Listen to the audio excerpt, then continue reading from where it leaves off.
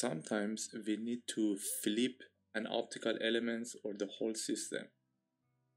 So we should be very careful about using this method, because when you have a lot of surfaces and multi-configuration, it's not gonna work. And you should do a lot of manual work to make it to work.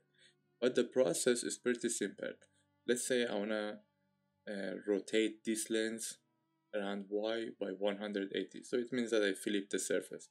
So this surface is gonna be somehow flat, the other one is gonna get curved. So surface 1 and surface 2. So you click on reverse element, and from surface 1 to surface 2.